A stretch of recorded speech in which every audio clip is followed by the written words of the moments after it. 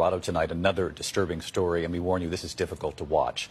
Newly obtained video showing the horrifying moment a woman under arrest and in handcuffs put in a police cruiser that had been parked on the train tracks when the cruiser is then hit by a train.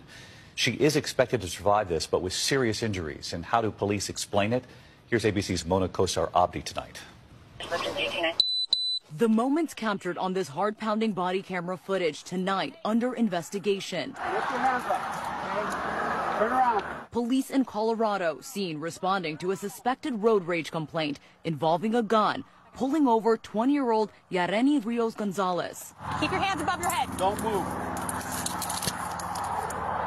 What's going on? They handcuffed her and walked her to a police cruiser. Where are you taking me? We're taking you to the car. But that car is sitting on train tracks. Take a seat. And as officers go search her truck for weapons, an oncoming train is sounding its horn. Is that Hart? At first, the officer seemingly unaware. The moment is difficult to watch. Oh my God. Move your car.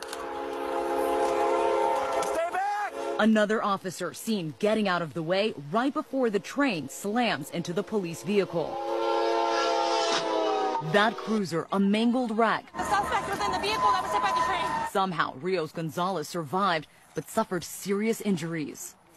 Rios Gonzalez's lawyer says she is still in the hospital. She has a broken arm, ribs, and a fractured sternum. A state investigation is currently underway, and at least one officer involved has been placed on administrative leave. David? All right.